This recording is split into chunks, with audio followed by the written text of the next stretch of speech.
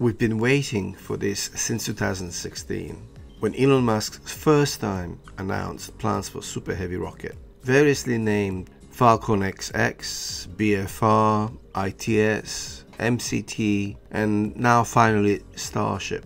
This is historical, and we can't understate how monumental this event will be for space exploration and space travel, and future of humanity in space. First, I need to apologize to you all for going silent for past 8 months. As you know, my channel tends to be very positive, has a positive spin on space exploration, and tries to explain stuff that everyone can understand.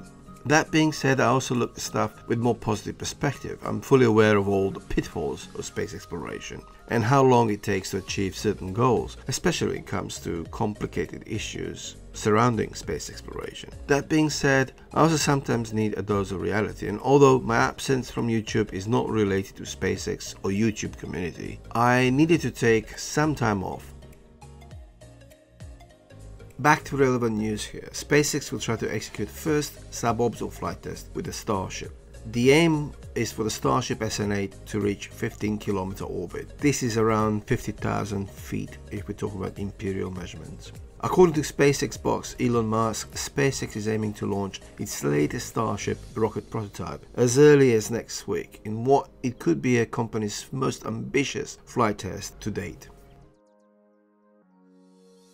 Earlier, Musk confirmed that Starship SN8 successfully completed a test firing of its 3 engines ahead of the flight attempt. The next launch is aiming to reach 15 km altitude, well above the 150-meter flights of the prototype's predecessors SN5 and SN6, which completed flight tests on August 5th and September 3rd. The prototypes are built of stainless steel and represent the first version of the rocket that Musk unveiled last year.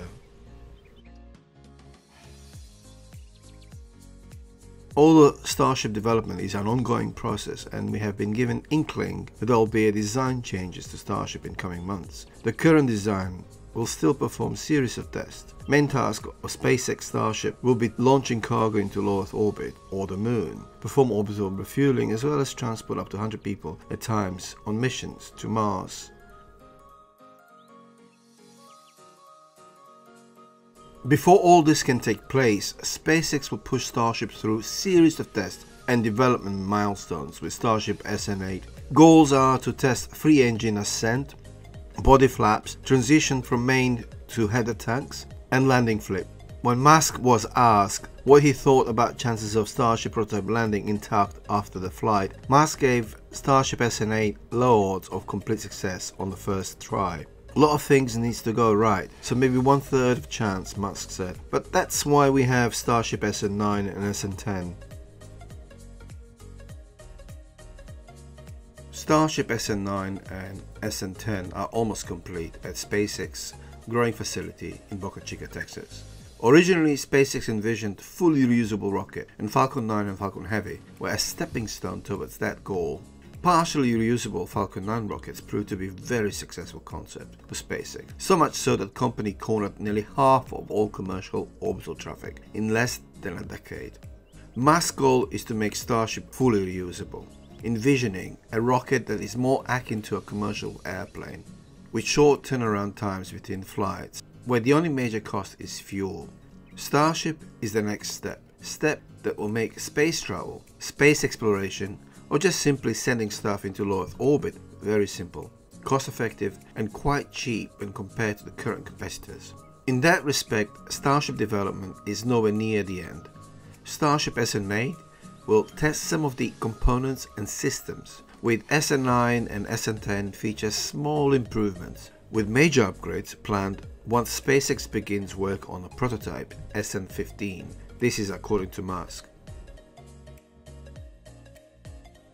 Eventually, final version of Starship that will feature 6 Raptor engines. Starship will be capable of taking up to 100 people to the Moon or Mars, according to Musk. Although personally I can't imagine being stranded in confined space with 100 other people. Presume that number will go down to perhaps 40. The 50-meter Starship will launch from Earth atop of a massive rocket known as Super Heavy, which will be powered by about 30 Raptors of its own. The Starship vehicle will be powerful enough to blast itself off the Moon and Mars, whose gravitational pulls are much weaker than that of our Earth. Both Starship and Super Heavy are designed to be fully and rapidly reusable, a technological breakthrough that SpaceX believes will make ambitious exploration feats such as Mars colonization economically feasible. SpaceX has already booked one Starship customer, Japanese billionaire Yasuko Maezawa, who will fly around the Moon on the vehicle. The target launch date for the mission is 2023. Starship is also in running to land NASA astronauts on the Moon as part of the space agency's Artemis program.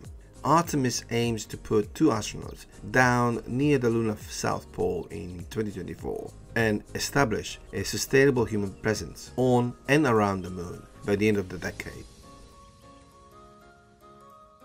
I'll live stream the event on my YouTube channel. It'll be a commentary as well as discussion about what lies ahead for SpaceX.